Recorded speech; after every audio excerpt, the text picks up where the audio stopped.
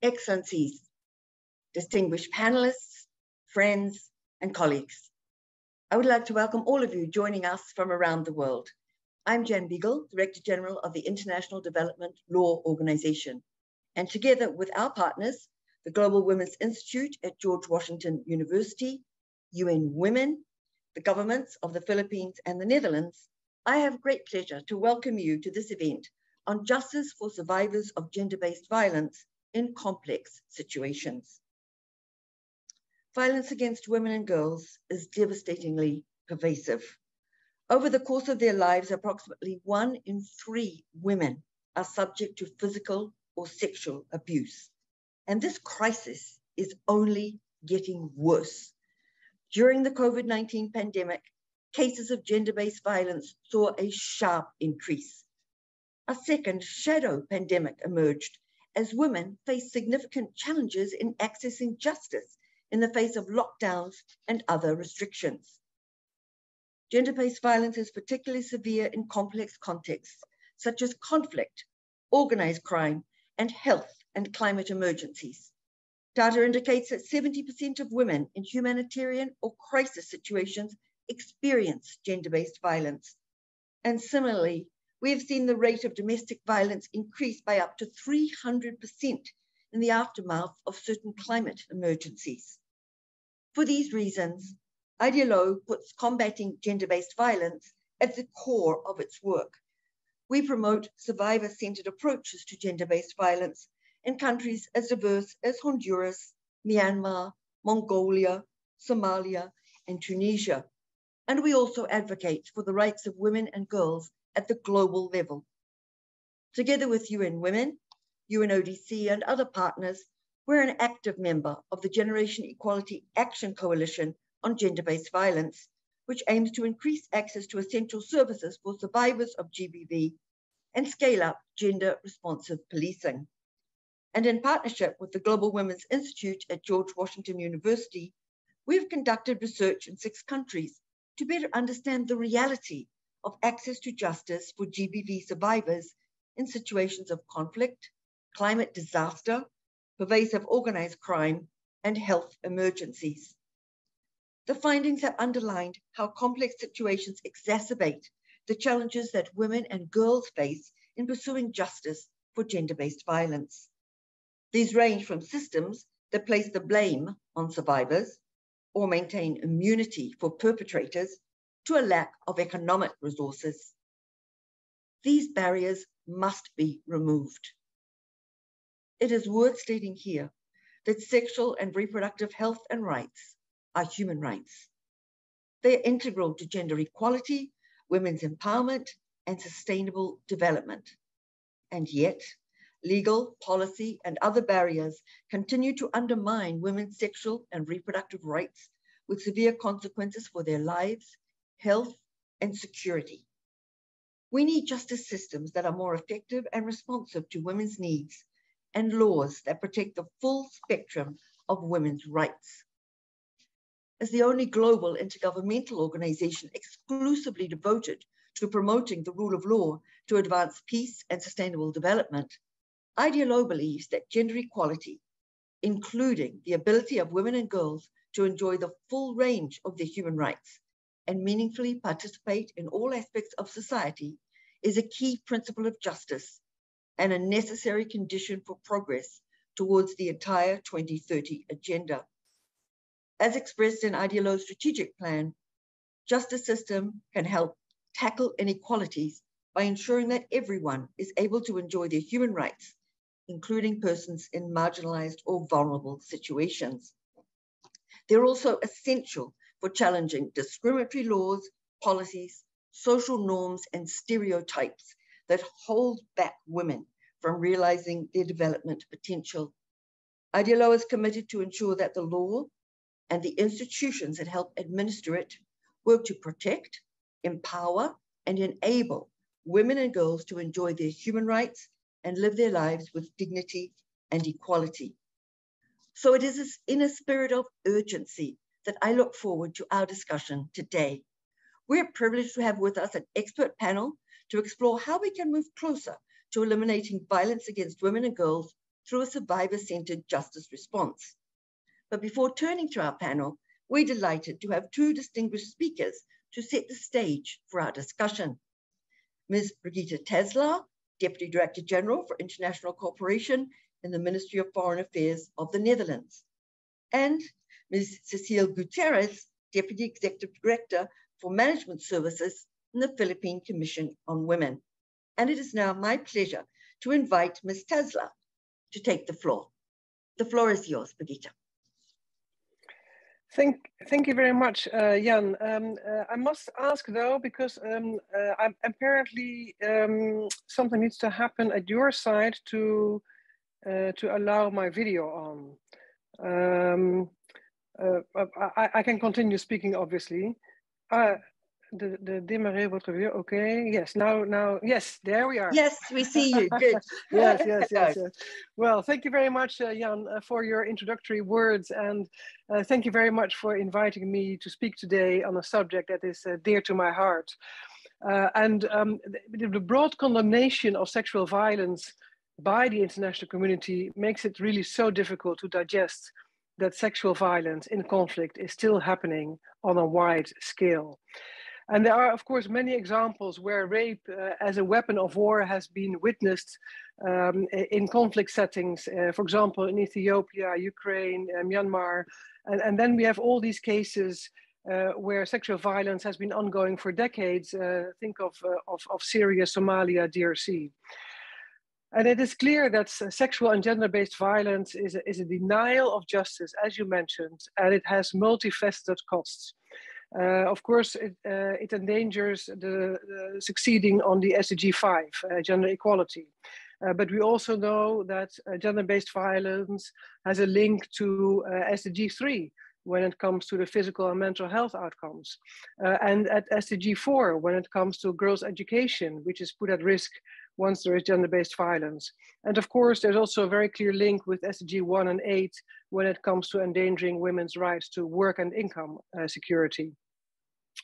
The study that was conducted by IDLO and the Global Women's Institute, and which was financed by the Netherlands, shows clearly that survivors face a multitude of challenges in pursuing justice for gender-based violence. And it starts with barriers to reporting, and it continues all along the justice chain. And it's clear that to strengthen access to justice for survivors of gender-based violence in conflict and to contribute to its prevention, we must do more. And we should look at the whole justice chain. And in your concept note, you request speakers to address challenges, approaches, and innovation. So let me make 4 points. First, a survivor-centered approach, as is also recommended by the mentioned study, is crucial. It's survivors' voices that are key prerequisites for enhancing access to justice and accountability. And it all seems quite logical, but all too often, we still forget about the survivors' voices. Second, we need to strengthen mechanisms for holding those who perpetrate sexual violence accountable. Impunity perpetuates conflict-related sexual violence. In, for example, South Sudan, the Netherlands is together with the UNDP supporting the establishment, or it has already supported the establishment of the first gender-based violence court. Third, we need to focus on raising awareness. And again, that sounds simple, but it is so true. It all begins with education. And people, especially women, need to be made aware of their rights. We're doing this legal awareness campaigns also in a number of countries, and we also train female paralegals to provide legal assistance to gender-based violence survivors. And fourth, we need to develop specialized and tailored services as part also of this, what you mentioned, the people-centered justice approach. And we need to gather more data on the specific problems women face on their journey to justice, because only then we can produce real solutions. And again, as an example, together with IDLO, we support alternative dispute resolution centers with referral pathways for gender-based violence survivors. And in Mali, we just set up a gender-based violence unit within the criminal justice chain.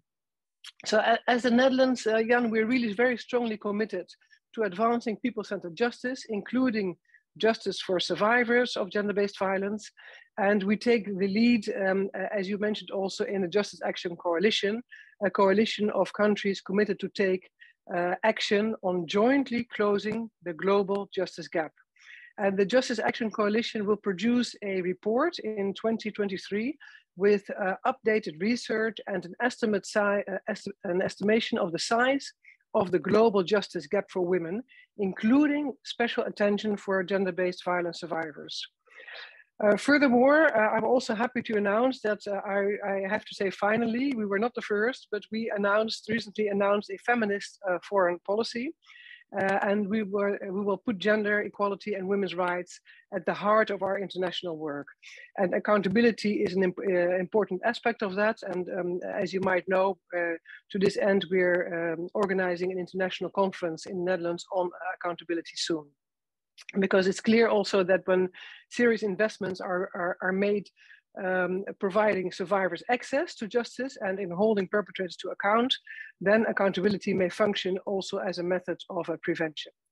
We will remain a strong partner when it comes to this subject and in preventing and eliminating all sexual violence and conflict. And I look forward to this discussion. Thank you very much. Thank you very much, Birgitta. And thanks also to the Netherlands for your great support on this subject. Many countries at the national level, but also at the global level. I now turn to Ms. Gutierrez. The floor is yours.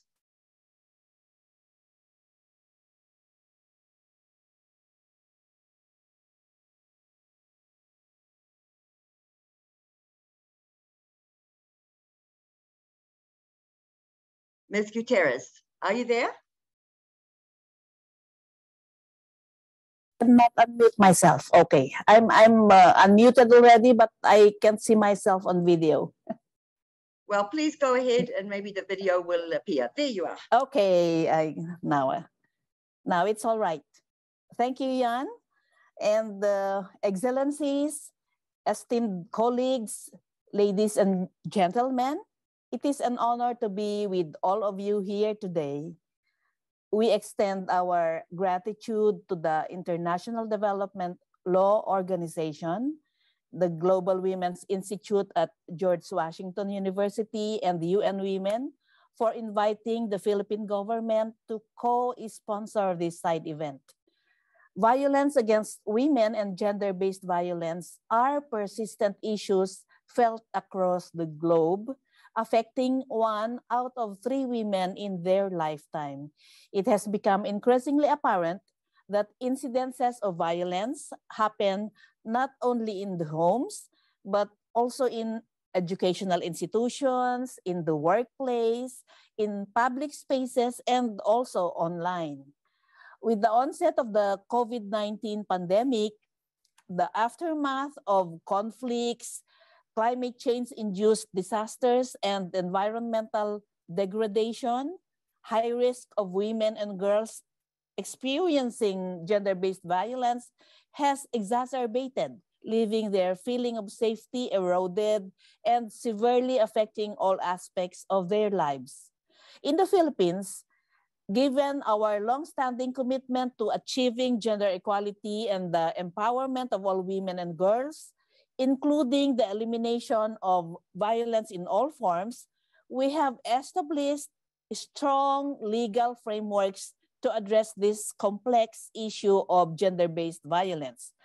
These include the Special Protection of Children Against Child Abuse, Exploitation, and Discrimination Act of 1992, the Anti-Sexual Harassment Act of 1995, the Anti-Rape Law of 1997, Anti-Trafficking in Persons Act in 2003, Anti-Violence Against Women and Their Children Act issued in 2004, the Magna Carta of Women in 2009, the Safe Spaces Act recently in 2019, and the amendments to the Anti-Rape Law, increasing the age of statutory rape And then also the law prohibiting child marriage and amendments to the Anti-Trafficking in Persons Act. The country acknowledges the need for strong cross-sectoral partnership to effectively implement these laws and to respond to emerging issues such as the ongoing pandemic. Interagency councils were established to link the different ministries on social welfare, justice, health, local government, foreign affairs, human rights, civil service, education, labor, women and children, and public security. These mechanisms are responsible for implementing and monitoring relevant laws, developing comprehensive programs for victim survivors, and promoting an integrated approach to eliminate violence against women and children. In anticipation of increased gender-based violence cases during the pandemic, a call to action by the interagency mechanism was issued to ensure continuous and accessible frontline services and resources, including through alternative means. The Philippine Commission on Women is the oversight agency for gender equality and women's empowerment and national catalyst for gender mainstreaming. In its medium-term Gender Equality and Women's Empowerment Plan for 2019 to 2025, a strategic goal area is dedicated to, quote, significant reduction in gender-based violence and enhanced gender perspective on justice, security, and peace, unquote. It envisions women's improved access to justice, including transitional justice, empowerment of victim survivors to seek help, better understanding of the root cause, impact, and social cost of gender-based violence, and women's leadership and meaningful participation in all stages of peace and security processes, especially in the conflict areas. The plan also includes a chapter on, quote, transforming gender norms and culture, unquote, to address the deeply embedded discriminatory values and beliefs that contribute to gender-based violence. Stakeholders from the government, civil society, and the private sector are committed to achieving the targets set out in the plan with overall guidance from the Philippine Commission on Women. The Philippines highly values collaborative action and advocacy as part of a whole of society approach to address gender-based violence and deliver justice to victim survivors. We welcome opportunities to elevate issues to a global level, such as through this side event. We are hopeful that discussions will bring about immediate, responsive, and innovative actions from duty bearers, collaborative ideas and initiatives from civil society actors, and conscientious effort from communities that are directly affected by the obstacles brought by gender-based violence. May we remember to uphold in high regard the experiences and struggles of gender-based violence victim survivors, and let this influence our continued efforts for women's empowerment and gender equality. Thank you very much. And in our language, maraming salamat po. Thank you very much, Cecile. And I think you have emphasized very well the importance of cross-sectoral partnerships and whole-of-society approaches. And let me thank the government of Philippines and the Netherlands again for co-sponsoring this event. And let me now welcome our panel of experts who will connect the local, the national, the regional, and the global perspectives and explore key legal and justice dimensions for addressing gender-based violence. We have Ms. Reem Alsalem, the UN Special Rapporteur on Violence Against Women, its Causes and Consequences. Professor Cecile Ullman, Research Scientist at the Global Women's Institute at George Washington University. Justice Susan Okalani, Judge in the High Court of Uganda and member of the National Association of Women Judges of Uganda. Dr. Fiona Ukula, Gender Specialist at the Pacific Islands Forum Secretariat. Ms. Jacqueline Nasiwa, Executive Director of the Center for Inclusive Governance, Peace and Justice in South Sudan. Mr. Kamsabath Chantavisuk, Policy Specialist on Ending Violence Against Women at UN Women. And Ms. Melissa Skaya, Director of International Training at Global Rights for Women and a consultant for UN Women. So welcome to all our panelists. At the end of the panel discussion, we'll be pleased to welcome questions from the audience. So if you have any questions, please submit them in the Q&A function of Zoom, and some of those questions will be able to be given to the panel at a later stage. So I'm going to begin with Reem Alsalem, UN Special Rapporteur, and thank you so much for joining us today.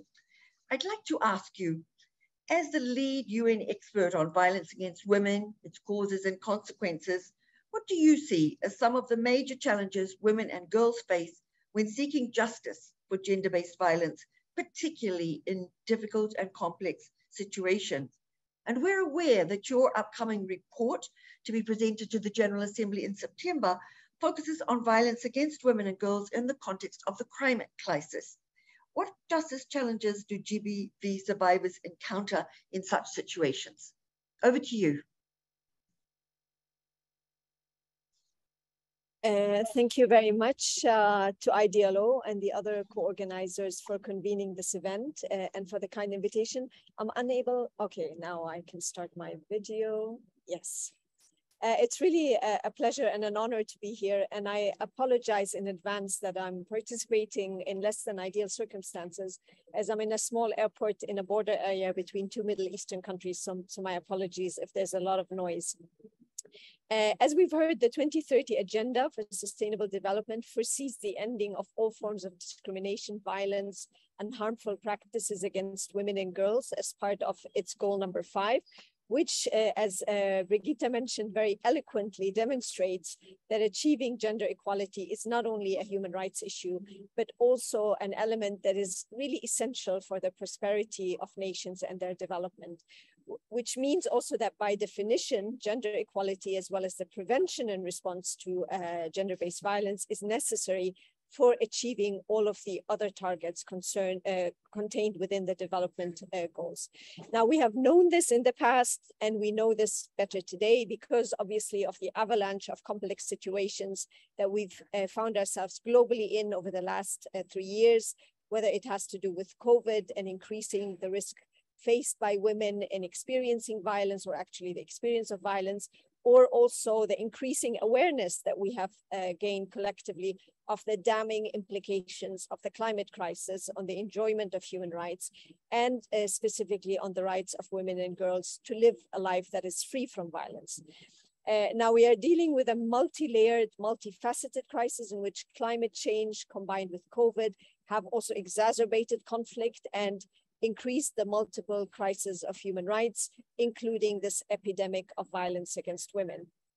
And the intersectional discrimination women have already suffered from has made them more vulnerable to the negative consequences of these forces, but has also made their experience of discrimination more pronounced. Though, Jan, I cannot go into too much detail about my upcoming report that I will present to the General Assembly. The report, along with the one I recently presented to the Human Rights Council, notes that women, particularly those coming from specific backgrounds or that have specific identities, are more vulnerable to experiencing forms of violence. And if I can give specific examples about the nexus between climate change, conflict, and violence against women, we know, for example, that domestic violence, which is one of the common forms of violence that women and girls experience across the globe, may become more pronounced in and which is more pronounced in countries where there is impunity. You put on top of that the climate crisis, and you have indications that this phenomena of domestic violence is likely to increase. Women find it more difficult to perform gender-ascribed domestic roles in some countries, the gender division of labor can become more pronounced, which then renders them more vulnerable to recrimination, punishment, and violence at the hands of their spouses, who may feel more emasculated because they also cannot perform their gendered roles as breadwinners or providers. Then any hope for support that these women may be able to get, which might already be little, become further diminished because they are more impoverished, because probably in the area where there is more of a breakdown of the law, because social relations also might break down, because then the referral mechanisms and response mechanisms may also break down, and therefore they find themselves increasingly in a more difficult situation. Not to mention that then women-specific issues like sexual and reproductive rights, perhaps education for their girls, all these get sidelined and deprioritized. I should also say that when it comes to the specific question of the challenges of justice, we need to also ask ourselves, justice for whom? And what does that justice look like? Especially when a woman has to choose between sheer survival, fundamental safety, and access to justice. And an honest answer to these questions will not be possible if we don't take into consideration a victim-centered approach, as you mentioned, and if we do not ensure that women and women-led organizations participate fully in all aspects of any process that affect women's lives, including to prevent justice, and that is designed to protect and assist them. Access to justice cannot be addressed as an isolated piece of the puzzle, and we need to continue to work on the underlying causes of violence that need to be addressed comprehensively together and as part of an all-society approach, as we heard. So a good legal framework that has no teeth, that has no resources to be implemented, that is not accompanied by incentives and initiatives to change social norms, as we heard, also that is not supported by meaningful livelihood opportunities for women and victims, then it will take us nowhere. So amongst the plethora of challenges that we may face additionally in the complex situations, I want to very quickly highlight 4 challenges that I think will make the access to justice in complex situations more difficult. One is the further fragmentation, breakdown of the first line of assistance, safety nets, and protection that victims of violence should have access to, precisely because of the combination of environmental, operational, and security-related factors that will make the setup and proper functioning of these services more difficult. And let's face it, some of them will become more difficult because also resources will increasingly get diverted to other priorities that states and non-state actors find more compelling, that might be of economic or military nature. So therefore, the resources for these avenues will become even less available. The second challenge is gender stereotyping and the extent of the influence of that on the delivery of justice. Some of these prejudices that are based on the inferiority of a sex or gender are already an outcome of prevailing social and cultural norms, but they continue to be proliferated by the media. They also are very ingrained in the work of judicial systems, law enforcement, and therefore they result in increasing barriers for women, particular groups of women. If we talk about, for example, women of diverse gender identities, sexual orientations, or indigenous women. So all these gender stereotypes will become even more pronounced and have a more pronounced impact when it comes to the access of justice. Also, I would like to say that the increasing role of non-state actors as perpetrators and accelerators of violence will also play an increasing role, and their continued lack of accountability. We know, of course, that individuals in a family are non-state actors that can be non-accountable, and there's high impunity for their actors. But I'm also thinking increasingly about companies and other non-state actors and the legal loopholes and challenges when it comes to their activities. So we know, for example, that companies that work in certain areas like extractive businesses they result in increased violence for women in the areas where they operate. And the question is also the responsibility of states that are affiliated with these companies, either by aiding, abetting, or collectively contributing and supporting these actions. And fourth and last, I would like to say that it's going to become more challenging to work in a localized manner, in a long-term manner, with and through victims, including on prevention issues, in part because of the diversion of the resources. It's going to be harder to support really grassroots organization, civil society, women-led organizations at the forefront of these issues. And we really need to find ways to continue to show solidarity with them, provide them with political support, financial support, because their work is really fundamental in order to be able to achieve justice in a way that really speaks to the needs of the victims and that speaks to the needs also of the societies where they are. So I will leave it at that, and thank you very much for the time. Thank you very much, Reem, and thank you for joining us from an airport. It's really wonderful. I think you have set out the complexity, as you said, the multi-layered nature of this problem and of also, obviously, of the solution. So I'm pleased to turn to our next panelist, Dr. Cecile Ullman, professor from George Washington University. So Professor Ullman, together with IDLO, you've worked on a new research report, Survivor-Centered Justice for Gender-Based Violence in Complex Situations. So as a scholar in this field, I'd like to ask you, is the aspiration for a future without violence against women grounded in available evidence? I mean, in other words, can we end violence against women and girls? And what are some of the interventions that work to improve access to justice for survivors? Over to you, Dr. Ullman. Thank you so much. Can you hear me? Yes. Yeah. Okay, wonderful. Thank you.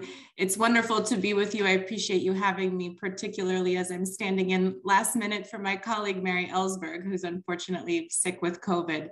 But I'll start by saying it's a wonderful question. And one of the great achievements of researchers and practitioners and activists working on violence against women and girls over the past few decades is the finding that violence against women and girls is actually preventable. It's not an inevitability, we can change it. And while we've often said and thought that this kind of social change could take generations, research evaluating the impact of certain kinds of interventions is showing us that actually you can reduce violence in a relatively short programmatic timeframe. So programs like SASA, which many of you may have heard of, a community mobilization program focused on preventing violence against women and girls. It was developed in Uganda, but has now been adapted to many different contexts. An evaluation of SASA demonstrated a 52% reduction in physical intimate partner violence in about a 3-year programmatic timeframe. So we know that prevention is possible. And at the Global Women's Institute, where I am and my colleague Mary Ellsberg is, much of our research has focused on women and girls' experiences of violence in different settings and what works to prevent that violence. So this includes research in the most challenging settings, including fragile and conflict-affected settings. And a few years ago, we led a study with the IRC in South Sudan that was the very first prevalent study on violence against women and girls in that country, in South Sudan. And at the time we began the study, it was a post-conflict context. And then conflict broke out during the study and it became a conflict context, an acute conflict. And we've tried as an institute to really build up our capacity and share that capacity with other researchers to conduct research on violence against women and girls in very complex contexts, including in conflict settings. And we've been involved in other research since then in fragile and conflict affected settings and with some of the most marginalized populations.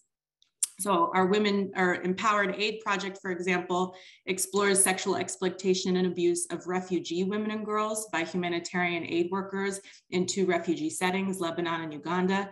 And we view this kind of research in these fragile settings as crucial in better understanding the experiences of violence of different women and girls so we can learn how to better prevent and respond to that violence. So that brings me to the project that we were very honored to work on with the IDLO, which was the 6-country study on access to justice for survivors in different complex contexts. And these 6 settings, which were Afghanistan, Honduras, Papua New Guinea, Philippines, South Sudan, and Tunisia, were all complex in different ways. So some, like Afghanistan and South Sudan, had been affected by conflict. One was grappling in an acute way with the harmful impacts of climate change, Philippines. And then looking at the presence of organized crime in Honduras and what that means, both for femicide in the country and access to justice for survivors of violence. And in these conversations with key stakeholders in these settings, several key findings emerged that help us better understand how to strengthen access to justice for survivors, not just in these complex settings, but also survivors in all settings. And I'll just highlight a few of those here. First, I just want to emphasize, as has been mentioned by my colleagues on this panel, first, how important it is to keep survivors at the center of all justice responses and justice systems. So as justice processes are developed, especially in complex situations, thinking first about how survivors will experience those processes and what they need from them. Second, how important monitoring is for accountability. It's very important. Some of these special justice mechanisms that we were looking at in this 6-country study, for example, the Special Court for Survivors of Conflict-Related Sexual Violence in South Sudan, that's come out of the peace agreement.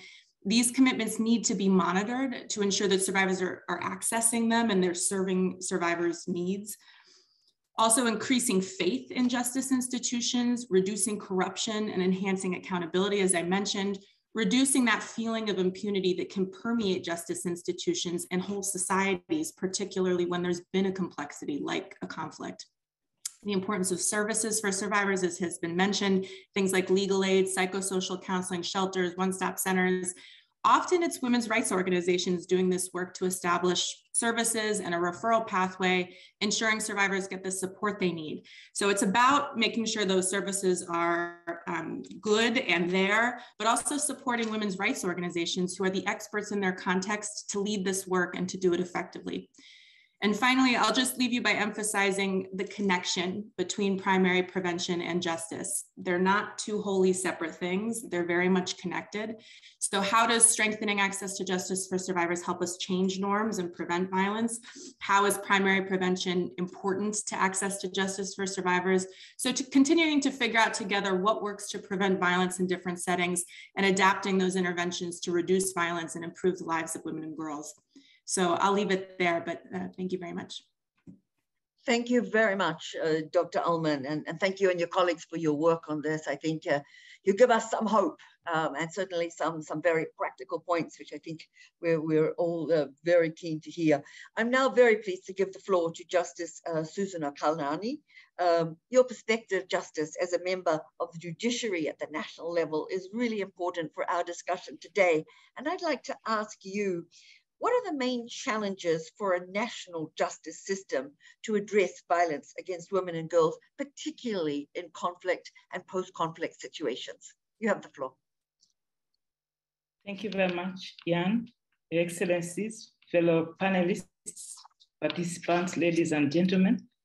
I'll first start by saying that I'll be talking about one conflict and post-conflict related situation, that is the Lord's Resistance Army conflict in the north, for which category of cases this court, the International Criminal Division of the High Court, was established, and also the promulgation of the Rome Statute Act in Uganda, which put Uganda at, as a frontliner in the fight against conflict-related sexual gender-based violence, amongst other crimes. So we do have a very robust legal system and framework as far as combating SGBC crimes, as SGBV crimes is concerned. We also have very good policies in place established by the Ministry of Gender, Labor and Social Development. Those policies, the gender-friendly policies, we have a gender policy. We have policies for implementation of the Security Council resolutions and a Goma Declaration, as Uganda is a member of the International Conference of the Great Lakes region. So we are not lacking as far as legislation and policies are concerned, except for a few laws that I'll point out shortly. But that notwithstanding, we only have 2 cases that have been prosecuted as far as conflict and post-conflict situations are concerned. That is the case of Dominic Ongwen that was handled in the ICC, and the current case of Thomas Coelho, which is being tried here at the International Crimes Division. And what is responsible for the dismal performance as far as conflict-related gender-based violence is concerned are a number of reasons. But I want to say that nationally, SGBV, in my view, has reached pandemic proportions already. So where you have a response, a systemic response, which is not up to the standard, in peacetime, you wouldn't expect miracles in conflict or in emergency situations. So what is responsible for the poor performance, if you may say, or call it that, are a lot of challenges. But I want to say one of the challenges that the judiciary and the police and the DPP are faced with, one of them is numbers, sheer numbers. The number of judicial officers vis-a-vis the magnitude of caseload, the number of police officers and prosecutors vis-a-vis the number of cases. And it should also be noted that very few cases, about 2 in 4 of gender-based violence are reported. So while we are clogged with too many cases, this is just less than 2% of the actual occurrence of the crimes. Now, when you have so many cases to handle and the numbers are few, that is what will happen. So you end up with poorly investigated cases. And that is why there's a high rate of dismissal of cases in courts, because they are not well investigated. And the finger pointing between the judiciary and the police saying that the courts are using very high standards, archaic evidential rules to throw out cases. But having been a prosecutor before, I can say without risk of contradiction that the standard of investigation of cases is very low. Of the few cases that are reported, which cases are clogging the system because we don't have the capacity, the human resource capacity to conclude these cases, it is a problem. We also have a list of problems. I just want to read through them, if I may. There's a lack of victims' awareness of their rights, and maybe that's why they don't report. When they report these crimes, they also withdraw them. They withdraw them at the level of the police. And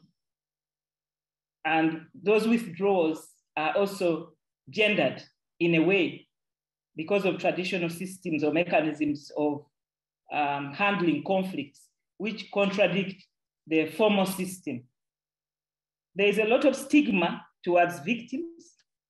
There's victims' lack of awareness of actual legal processes. There's also delay, of course, when the investigations are poorly conducted. There's also delay in conducting investigations, and that causes also backlogs. Forensic evidence is poorly collected, poor resourcing of the criminal investigations directorate, conflict between formal and informal systems, I've mentioned that, poor facilitation of specialized units. We do have specialized units. The police and the Office of the Director of Public Prosecutions have specialized units. Now, because of that poor facilitation of those units, their performance cannot be up to date in the courts as far as prosecution or presentation of cases is concerned. And there's also a problem of health. There are several documents that I have seen and policies signed by the Minister of Health together with the Minister of Gender, which would encourage coordination and collaboration between those two ministries as far as providing services for victims of gender-based violence. But the reality is that medical officers who find themselves troubled with so many cases that they are dealing with, medical cases and emergencies, do not feel obliged to investigate SGBV cases that are taken to them. When they prepare these reports, they do so in a hurry, and some of the reports are thrown out because they don't meet the evidentiary standards. For instance, a report might even say that there was no sexual act, and that is a legal question.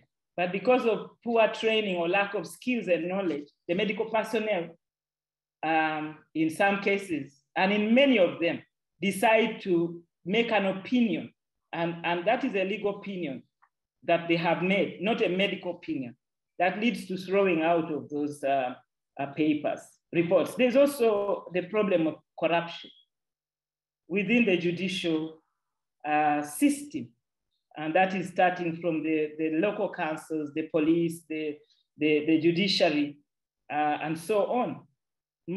Unofficial fees are charged.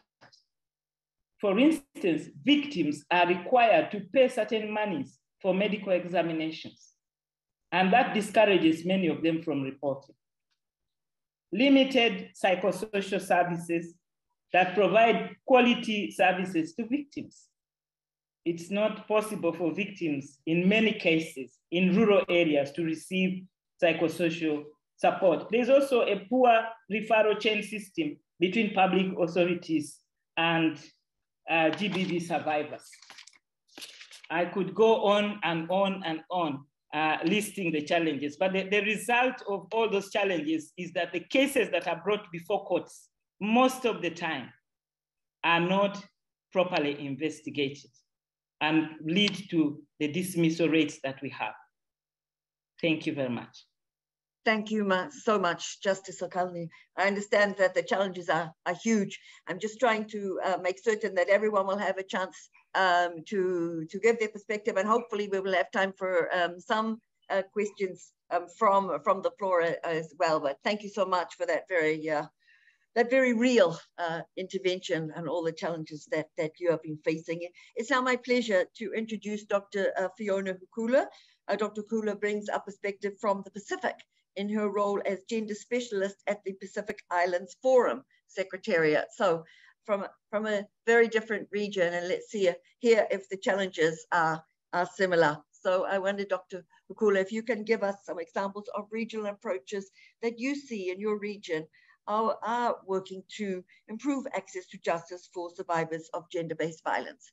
Over to you.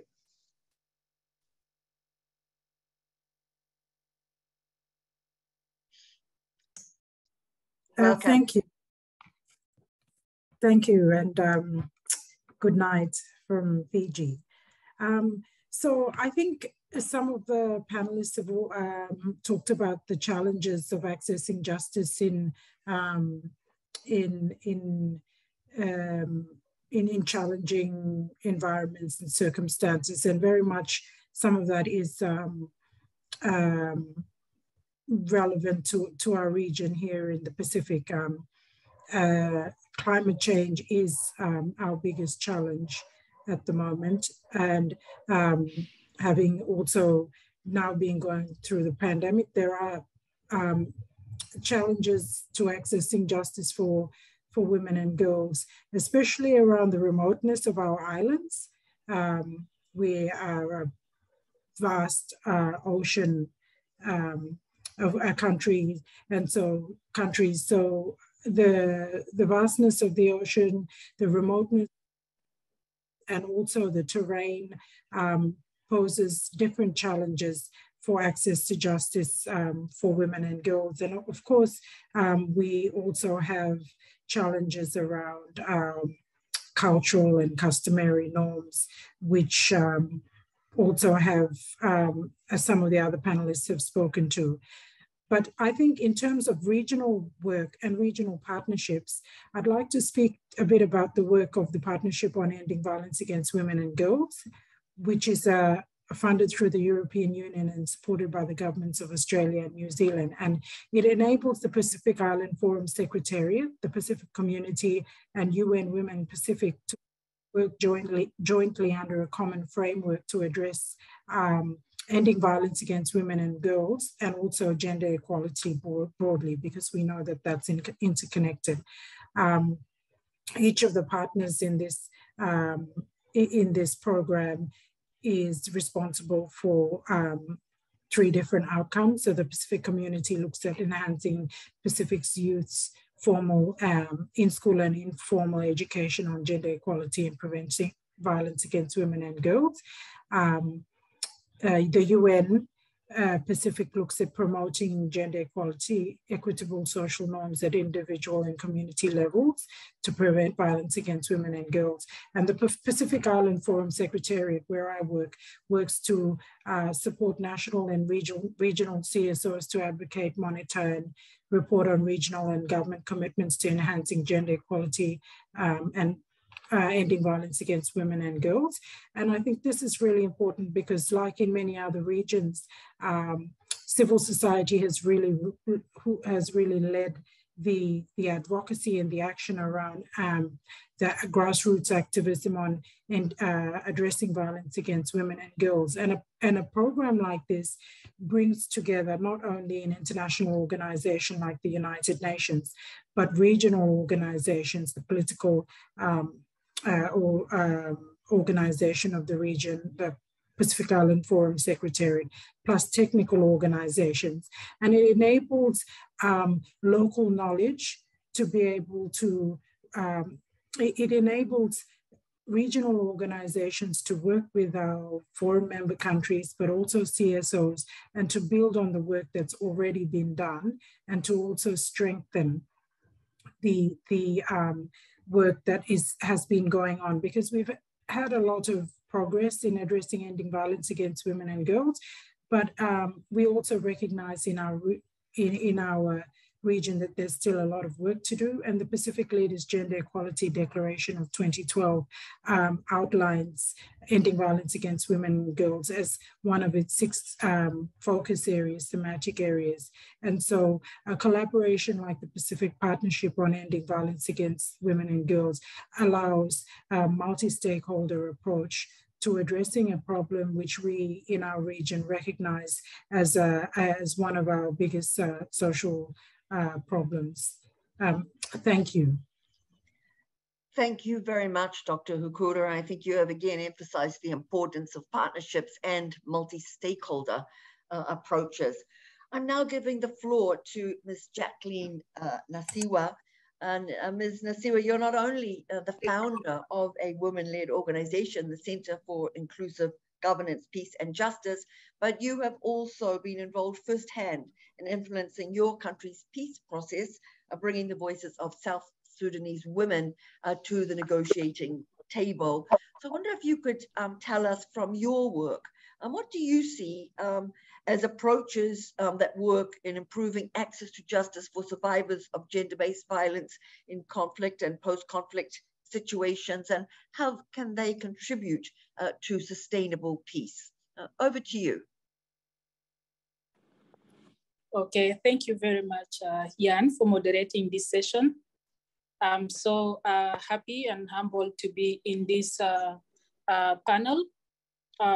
What I will say is that I'm going to be bringing voices of survivors.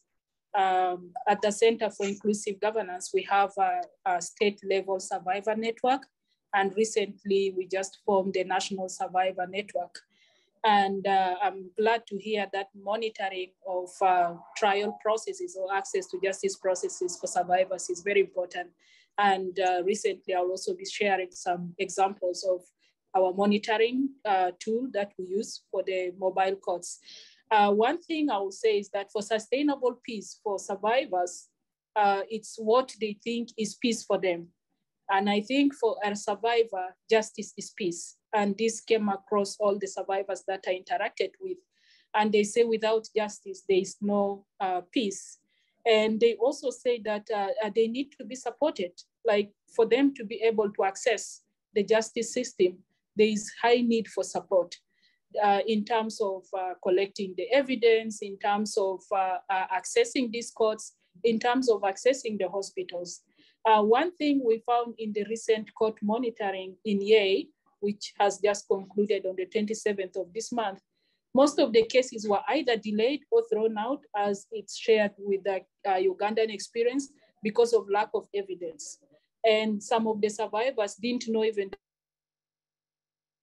they need to get a police. And also the hospitals were not accessible to most of the survivors who stay at the grassroots level. So by the time they come to the court, those evidence are lost or they were not collected. And these cases are thrown out. Survivors lack transport to the hospitals. And that means that if you need the real victim from the grassroots to come to the hospital to report, they need to be transported. And in a conflict setting like South Sudan, it's even difficult that people can have transport to access those villages because of insecurity and also because they cannot be able to walk that long distance to report these cases. The other problem survivors face is lack of legal representation, and this calls for legal representation for survivors. In the recent case, my organization, we monitor about 17 trial cases in the mobile court, and none of these ones have legal representation. The perpetrators, who are men in uniform, they had lawyers to represent them, but the victims, none of them had lawyer. And the judgments that came from there, most of the cases were thrown out. Only 4 were able to be tried, but the charges were not based on the law because our law said 14 years imprisonment. And I was struck when a case of gang rape was only charged for 2 years. And then the fine was given, but no compensation was given. The fine remained on paper because these victims cannot follow up. And some of the victims asked that they want to appeal the cases, but because it's a mobile court, it was closed and these victims cannot appeal. So issues of just compensation becomes a problem. And in most cases, when they even award the compensation, they ask the perpetrators to pay. And these perpetrators are soldiers who depend on government salary, and their salaries cannot even compensate these victims.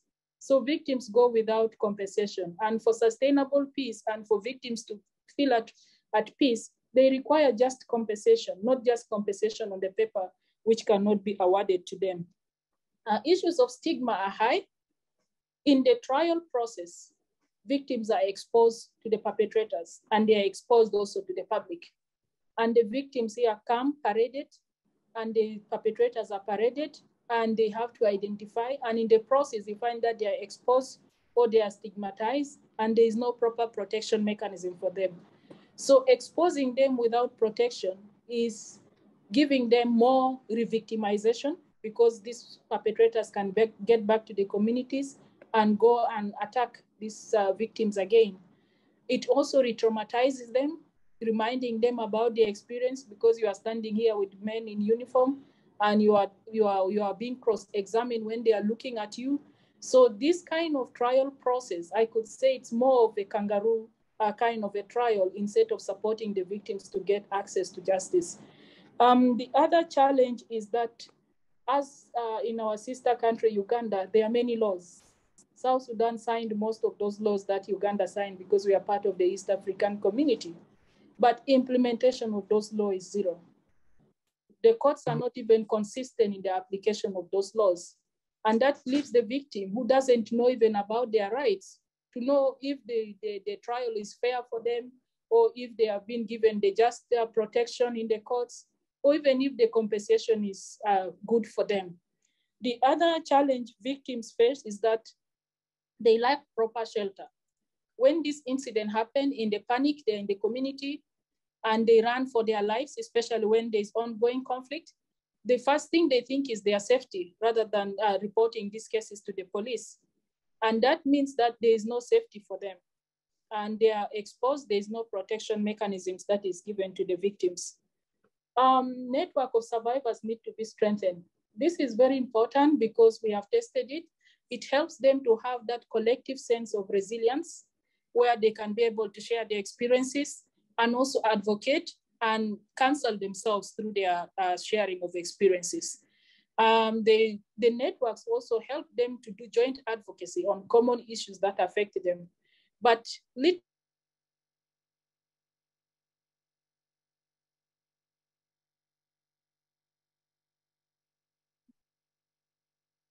Hello, you seem to have frozen.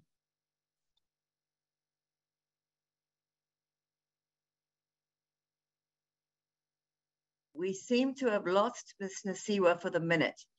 Ask IT to try to bring her back, but meanwhile, I'm going to go on to our next speaker, who's Mr. Chandra from UN Women. And can you tell us what is the approach taken by UN Women to the elimination of GBV, which is one aspect of a broader, I think, more comprehensive approach, and how do you center survivors in your programming work? Over to you. Thank you, Ms. Chan Beagle, for the question, and thank you for having me. UN Women works on ending violence against women and girls is guided by international human rights normative frameworks and is grounded on 7 core principles: respect, non-discrimination, safety, confidentiality, informed consent, support, and prevention. So for us, it's very important to build a common understanding of what these principles means in practice and how to apply them meaningfully in programming policy and advocacy efforts at the national, global, regional, and global levels. UN Women has been leading the work to support different sectors, not just the justice sector, to ensure a survivor-centered approach in the work on data collections and analysis, essential services, safe cities and safe public spaces, prevention, elimination of harmful practices, movement buildings, and legislative reforms. The survivor-centered approach also informed the UN system-wide mechanism to preventing and responding to all forms of violence against women, including sexual harassment, across the humanitarian development, peace, security, and climate change nexus. A survivor-centered approach foremost recognizes survivors as agents of change in shaping not only the response to the violence that they have experienced, but also working with partners to ensure that initiatives seeking to eliminate violence are informed by their voices in all of their diversities. So for our work, I really appreciate the colleague from GWI, George Washington University, about the importance between linking primary preventions and response together, because they go hand in hand. So with regard to our preventing work, it's guided by the respect framework for violence against women prevention programming based on evidence, based on what we have learned of what works and what doesn't work. The work is led by UN Women and WHO, which emphasizes that good quality services for survivors, which are delivered in ways that respect women and their rights, can reduce risk factors for violence, and that services can also assist the early identification of violence and reduce its reoccurrence. So under our work on safe cities and safe space programming, for example, in Quito, Ecuador, the Metropolitan Passengers Transport Company has trained more than 600 staff to assist survivors of harassment and other forms of sexual violence, particularly in public space, through applying protocol that uphold consistent standard of response. So in this case, care services were introduced in 5 of the main metropolitan transportation stations, which lead to the increase of reporting of sexual harassment in a timely manner and the support to survivors in a timely manner as well. And essentially under our essential services program, in the justice sector, UN Women, in partnership with UNODC, the Office of Drug and Crime, and the International Association of Women's Police, and of course with the support from partners such as IDLO, developed and launched a handbook on gender responsive police services for women and girls subject to violence last year. which we are now using in our work with police on strengthening investigation of violence against women and supporting institutional change. It has been carried out in more than 12 countries across 5 regions. Lastly, many civil society organizations providing services to survivors view violence against women, prevention and response as closely linked and mutually reinforcing. UN Women has been working closely with women rights organizations and feminist informed organizations who have been leading this work to ensure that women's and girls' voices inform prevention and response, and inform the way we design a program, policy, and advocacy across different socio-political, economic contexts and settings. I just would like to share my input there, and thank you for the opportunity. Thank you very much. Our last panelist is Ms. Melissa Skyer, who you've worked for many years, Melissa, to address domestic violence in the United States as well as internationally. And we know that you have led the domestic abuse intervention programs in Minnesota that are known as the Duluth model, and that you have helped to develop survivor-centered guidance for programs aiming to eliminate gender-based violence. So could you give us your recommendations for including survivors in justice programming? Over to you. Yes, thank you. I'm joining you from on holiday. I'm in Scotland, and I'm located above a pub. So hopefully it won't get too rowdy in the pub during my short time with you here today. Thank you, though, for this invite here today. So as you mentioned, I come from Minnesota, from the Duluth model. Many of you may recognize what is known when we talk about domestic violence specifically as the power and control wheel, which has now been translated into 31 different languages around the world to look at the voices of survivors in domestic violence relationships in particular. I come from an organization called Global Rights for Women. And what we've done is we've worked with UN Women to develop a guide for safely consulting with survivors. And so listening to all the speakers has been really helpful and interesting. We've partnered with IDLO at Global Rights for Women on a number of initiatives. And in particular, we've asked communities and countries with the essential services package and with other sorts of guides about when they've been implementing them, about why they haven't engaged with survivors, either in a focus group or in interviews. And we generally heard 2 main reasons. The first main reason we heard is that they believe it would be re-traumatizing to survivors. So that's one reason why we've heard that people haven't done it. And the second is, I recently talked to a man from a country, and he just said, I don't even know what steps I should take to do that. And so that's what we've tried to do with the development of this guide, is to say to countries and communities, is to lay out all the steps of how to do it in a way that's safe and ethical, and also how to think about all the considerations you have to make when you're engaging with survivors. What we generally 2 ways we think about this is, one is either to do focus group discussions with survivors or individual interviews. So a main component of what many know as the Duluth model is we'd say you're not engaging in that sort of work or survivor-centered approach, and unless you're engaging with survivors in some sort of way. So all of us here on this panel, for example, are all really smart. We're all really dedicated. But what we miss is understanding what it's like to be a survivor in a particular community that we're working in, under particular cultural circumstances, in particular levels of intersecting oppressions. So it's our responsibility to really figure out a way to engage with survivors, to learn and understand about what's their experience. So just taking, for example, this topic of justice is, we would engage a group of survivors and say, well, what does justice mean to you? Our definition for all of us on this panel is probably very different than what it means to survivors in any number of parts of the world. So we would say that we have to really work to engage with survivors in a way to find out what it means for them.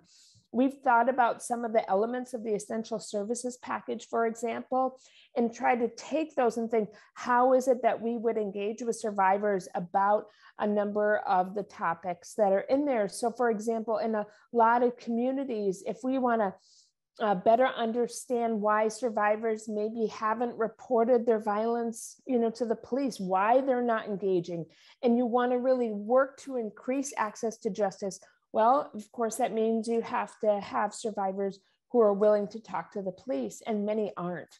So it's an example of something that we would say is to work with local women's organizations. And we would always say to partner with local women's organizations, and when possible, and we would say pretty strongly, pay some money to the women's organizations for their efforts, and then to survivors for their input, to find out why isn't it that survivors aren't engaging, for example, in the justice system. We all have our own notions and ideas about that, but we won't know what's really true with survivors until we find out from them. So we want to do this in a way that's safe and ethical, and really thought through all the steps. We've also included a section about how to do it over video conference, to think about how to do it if you can't do it in person, but you want to be able to reach survivors. We recently worked with a women's organization, and part of actually one of the spotlight organizations in Haiti, and worked with them to remotely connect with survivors in Haiti. And there are additional safety precautions you have to take in order to do that. I know that the WHO has also written about some of those considerations that we've thought about, and given input about that as well. But we really want to be thinking about how is it that we engage with survivors. And so anytime an initiative comes up and we're sitting around a virtual table now in this world, or in a physical table where we're sitting around with a lot of people, we want to be thinking about what have we done to not just take our thinking here, but to take the thinking of survivors who live in the community we're talking about, and literally including their voices, not figuratively by just what we think, but by actually doing it. And so that's how we hope to do that by the development of this guide, is to provide sort of a step-by-step process for communities who are nervous about doing that. We hope we're going to fill that gap so you can directly engage with survivors and do it so in a meaningful way. Thank you so much, Melissa. I think that was extremely interesting and very practical. I'm now going to, in the short time we have available, just put a couple of the questions that we've got from the audience. In fact, some of them are quite similar. So basically, I'm taking two that are representative of the type of questions that have been asked, and I'm going to ask put the two of them. Then I'm going to ask each of the panel members just to give us really a couple of minutes maximum each. They can answer any or of the question that they wish. So the first one is actually from Lydia Umar, who's a Judicial Affairs Officer in UNSOM, so the United Nations mission in Somalia. And she asks, how important are female investigators and women's representation in police, military, and justice sectors in preventing GBV and ensuring justice for women? And then another question is from Zainab Malik from HIL organization in the Netherlands.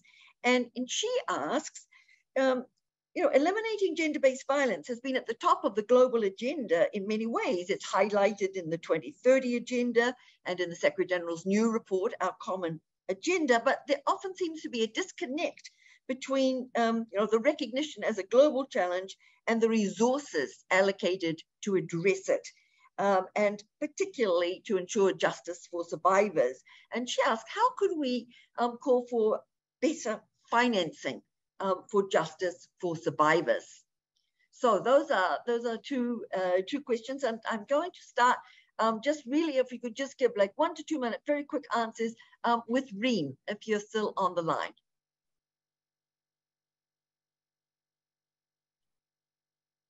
Not sure. I think she may have had to leave. So let me go to Dr. Ullman. Hi, I'll just say quickly on the first point about the importance of female representation as justice actors throughout the system. I think it's really important. I mean, I think probably some of the other panelists can speak better to that. My work is primarily from the research perspective, but we know that having researchers that represent the community they're researching in is really important. So that idea about survivors being able to share their experiences, whether they're going through a justice process or they're participating in research with somebody who looks and feels like them, is an important piece of the puzzle. But the last thing I'll just say about it overarchingly is that in our research with IDLO, training of justice actors at all levels is really important. Sensitization about violence specifically, that's really a crucial part of having this survivor-centered approach that I think we're all very committed to in justice processes. I'll leave it there. Thank you so much. Justice Okalani. Thank you very much, Ian. Concerning female investigators, female judges, female prosecutors, this is very important because it works. From my experience as a judicial officer and as a prosecutor, I was told recently by male colleagues that accused persons fear to plead guilty in SCBD cases before female judicial officers because they do suffer penalties. We do have a wide sentencing range, but the female judicial officers tend to use higher sentences. So I think it works. Children feel comfortable, child victims, female victims of gender-based violence feel more comfortable working with fellow women. As far as resource allocation is concerned, in my view, it is a question of political will. You know, you put your money where your mouth is. And we also should think about avoiding duplication. There are so many donor-funded or government-funded programs implemented by different actors.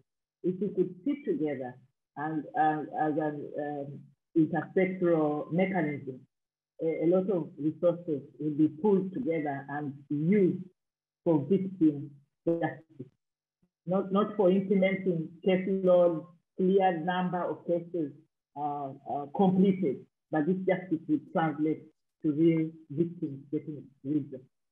Thank you. Thank you, Justice. Dr. Hukula. Thank you. I think I'll just speak to the question around involving women in the response. So I think, yes, I agree with Chelsea.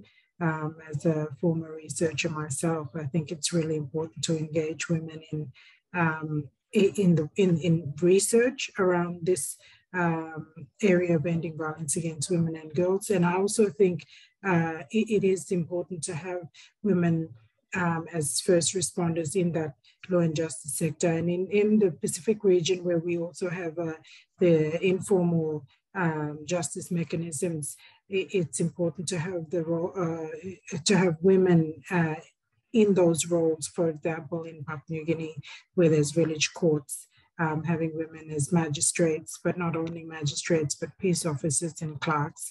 I think that provides a kind of visibility and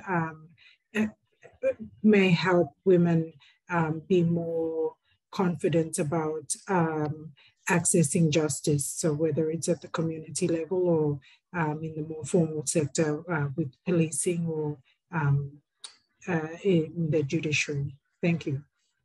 Thank you very much. Ms. Nasiwa. Okay, thank you very much. I'll respond in regards to also having a female representative in the justice system.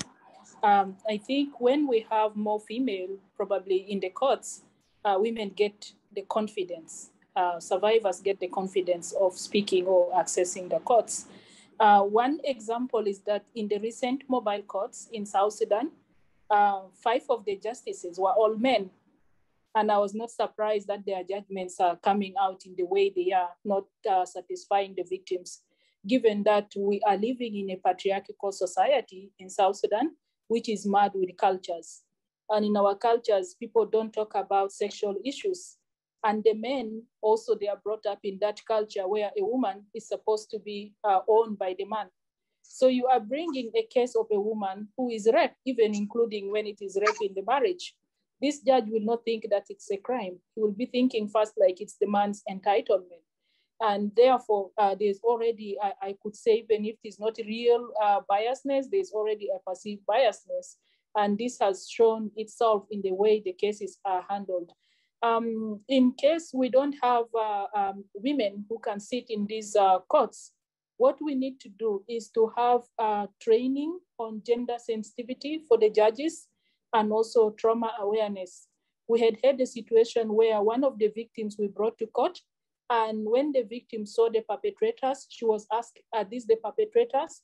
And this little girl, she was so angry to see these perpetrators.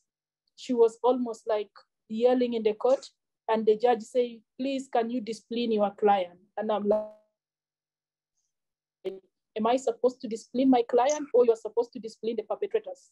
So these are the challenges that we have in terms of those who are executing justice in regards to survivors. And I think most of those who call for survivor approaches, this is what needs to be done so that these judges are also aware of the rights and also the needs of the survivors when they come to the courts. Thank you. Thank you very much. Ms. Skaya. Yeah, so I worked on the gender responsive policing manual that one of the other speakers was talking about as well. And I think that, you know, what survivors have told us is that they like to see themselves in the people that, you know, are helping them, so that they appreciate women. We've also learned, though, as well from women police officers that the cultures of many criminal justice agencies are very patriarchal themselves and very difficult working conditions. So there are also limitations, right, that women themselves come up against when working in predominantly very patriarchal and really hostile working environments. So a lot of times women want to push the agencies to work in a particular way, and then they get, you know, they get payback for that, for trying to move institutions forward. So I'd just like to thank the brave women who end up working in criminal justice sort of sectors, because they're really, it's not an easy working environment for them to be able to do so. Thank you so much. I wonder if Birgitta or Cecile would like a last word. Birgitta, I see you there. Yes, thank you, Jan, and thanks to really an excellent panel that you managed to get on the digital floor today. I really learned a lot. I always get a little bit angry when we have to discuss this subject, but after hearing all the examples, you know, I end up even more angry, but also very committed to continue working on this extremely important subject with partners on the screen and with you, Jan, and with our embassies in the field. So yeah, let's keep up this good work and exchange all these experiences and evidence that is being built up on how best to tackle this wicked problem. Thank you very much. Thank you very much, Birgitta. Cecile, are you still there?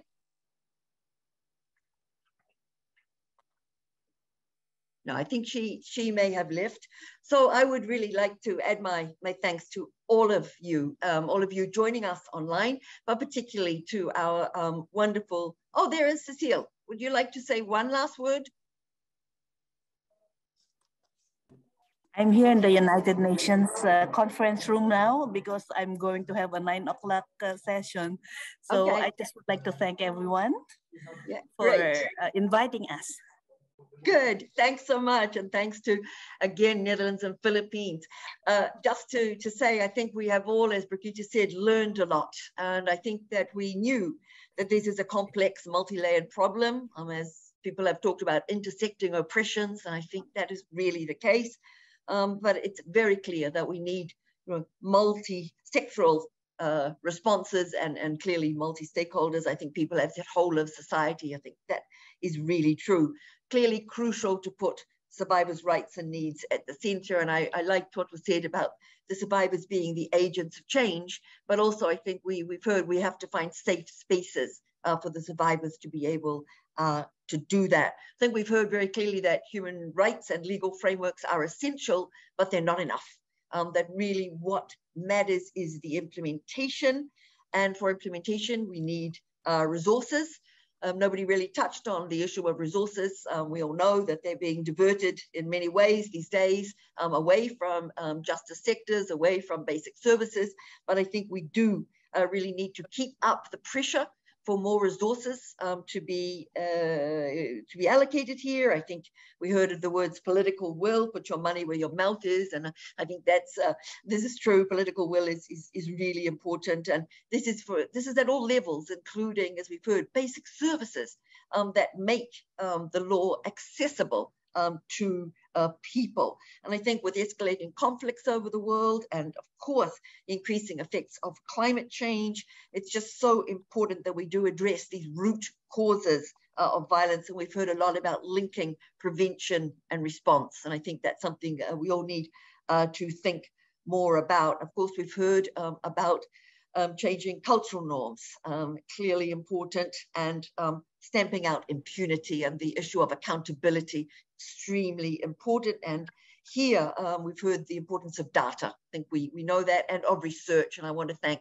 those of you who are involved in the research, because we're really all learning from that. And then I think we've heard a lot too about the importance of female participation at all parts of the justice chain.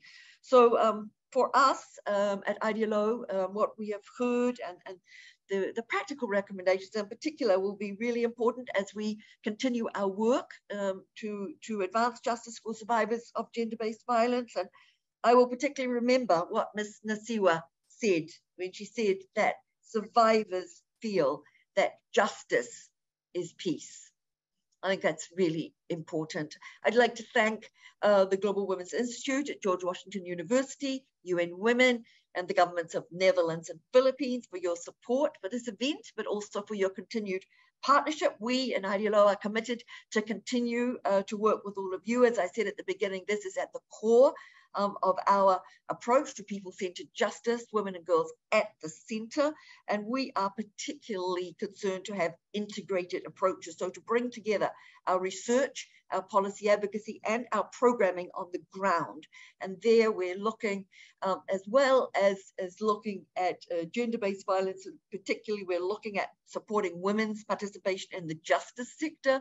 We're looking at integrity in the judiciary. We're looking at linking customary and informal justice with formal justice systems. I think all of these areas are really important as we go forward. And I was struck yesterday at the opening session of the high-level political forum that one of the speakers said that fighting for gender equality is our best strategy for achieving a sustainable future. And I think that we would all agree with that.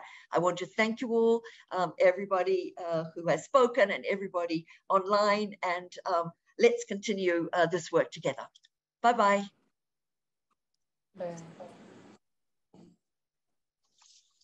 Thank you. Bye-bye. Bye. Thank you.